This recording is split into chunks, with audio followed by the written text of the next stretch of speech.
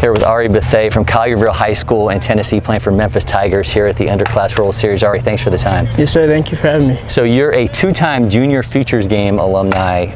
Obviously, you're no stranger here to LakePoint sports. What was that experience like the last couple of years, and how has it helped to elevate you as a player? Every time I've been down here, it's just been getting better. There's always good competition while I'm down here, so you know, it's a lot different from the local baseball. So getting more fastball velo helps me hit better. Yeah, just get on time with everything. And when I look at the PBR profile on you, I mean the exit velocity jumps out, the outfield and infield, you know, throwing velocity jumps out. What do you feel like is your strength as a player? My number one strength, probably my outfield velo. That's taken a big jump since last year. So, yeah. What do you credit that to? Off-season work, getting in the weight room, lifting a bunch of weight, and Coach Clay at Memphis, he's been helping me out with the hitting aspect and pitching and everything. Yes, sir. In terms of what you do at the plate, what is your mentality? I know there's some guys who go up there looking for something. There's some guys who are more reactionary hitters. What's your mentality? How do you approach things when you step into the box? First pitch fastball, trying to get a center cut, stay back up the middle, and two-strike approach, choke up, and put the ball in play and hope for a hit. Yes, sir. So the fastball is what you're looking for. What do you feel like, you know, secondary-wise? What can you hit, and what are you still trying to learn to hit? I can definitely hit anything middle in, and in. I'm working on hitting outside pitch, though. Yes, sir.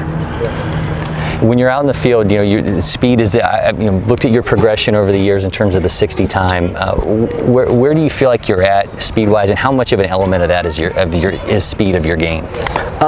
Speed, it's taking a big increase, but as far as my game, it's not a huge role, but in the outfield, I can get to most balls. Yes, sir. During the recruiting process here, you know, you've got a little bit of time here, you know, with some high school years in front of you. Do you have a timetable? I mean, is there something specifically you're looking for in a school? How are you approaching that whole situation?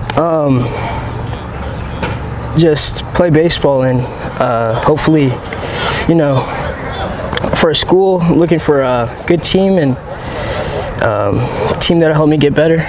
Progress. Yes, sir. You mentioned the Memphis coaches helping you, you know, in your progress in the field. Who else has influenced you as a player? Are there, you know, people either you've watched from afar, you know, the pros, you know, guys that you've played with? Who is it that's really made an impact on you as a baseball player?